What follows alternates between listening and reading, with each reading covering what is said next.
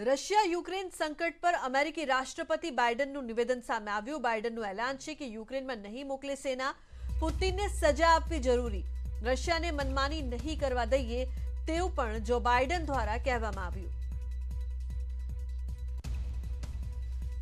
મહત્વનું છે કે જો બાઇડન સંબોધન કરી રહ્યા હતા વોશિંગ્ટનમાં, જેમાં તેમણે ખૂબ જ મહત્વપૂર્ણ નિવેદન આપ્યું છે। કહ્યું છે કે રશિયાની જે મનમાની છે, દાદાગીરી છે, તે નહીં ચાલે, સાથે જ પુતિનને સજા થવી જોઈએ તેવું પણ જો બાઇડન દ્વારા કહેવામાં આવ્યું। રશિયા યુક્રેન સંકટ પર અમેરિકી રાષ્ટ્રપતિ બાઇડનનું આ નિવેદન ખૂબ જ મહત્વનું છે અને જો કે યુક્રેનમાં સેના નહીં મોકલે તેવો પણ બાઇડન દ્વારા એલાન કરવામાં આવ્યો। ઓપરેશન ગંગા વધુ ઝડપી બન્યું છે। વાયુસેનાનું C-17 ગ્લોબમાસ્ટર એરક્રાફ્ટ દિલ્હીથી રવાના થયું। દિલ્હીના હિન્ડન એરબેસથી રોમાનિયા માટે રવાના થયું। રોમાનિયાથી ભારતીયોને પરત લાવવામાં આવશે। ઓપરેશન ગંગાને વધુ વેગવંતું બનાવવામાં આવી રહ્યું છે।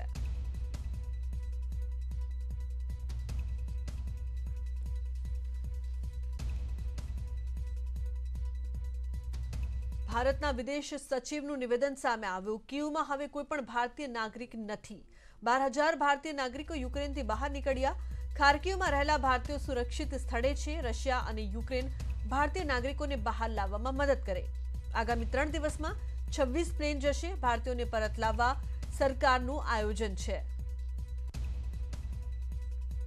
We have no more nationals left in Kiev. Nobody has contacted us from Kiev since. All our inquiries have revealed that each and every of our nationals have come out of Kiev to the extent that we can tell you. Over the next 3 days, 26 flights have been scheduled to bring out Indian citizens. Apart from Bucharest and Budapest, airports in Poland and the Slovak Republic will also be used. We will mount as many flights as required. A C-17 Indian Air Force aircraft is also expected to fly out tomorrow morning at 4 a.m.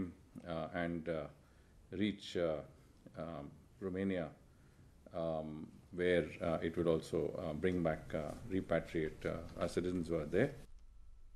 તો યુક્રેનમાં ફસાયેલા ગુજરાતી વિદ્યાર્થીઓને લઈને મોટા સમાચાર। હજુ પણ યુક્રેનમાં 1368 ગુજરાતી વિદ્યાર્થીઓ ફસાયેલા છે।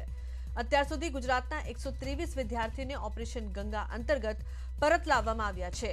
ગુજરાતના એનઆરઆઈ વિભાગને 49 ફોન અને ઈમેલ મળ્યા છે, જેમાં જિલ્લા વહીવટી તંત્રએ 300 પરિવાર સાથે મુલાકાત કરી। અત્યાર સુધી એર ઇન્ડિયાની કુલ 6 ફ્લાઇટ ભારત આવી છે, જેમાં અમદાવાદના 22 વિદ્યાર્થીઓ છે। અમરેલી, બનાસકાંઠા, ગીર સોમનાથ, પાટણના 2 વિદ્યાર્થીઓ છે। આણંદ, અરવલ્લી, ભાવનગર અને મહેસાણાની 1 વિદ્યાર્થી છે। તો ભરૂચ, વલસાડના 7 વિદ્યાર્થી, વડોદરાના 35 વિદ્યાર્થી, તો ગાંધીનગર, સુરેન્દ્રનગરના 3 વિદ્યાર્થી શામેલ છે। રાજકોટના 13, સુરતના 16 વિદ્યાર્થીઓ પરત આવ્યા છે, જ્યારે અન્ય જિલ્લાના કુલ 5 વિદ્યાર્થીઓ ઓપરેશન ગંગા હેઠળ એર ઇન્ડિયાની ફ્લાઇટમાં સ્વદેશ લાવવામાં આવ્યા છે।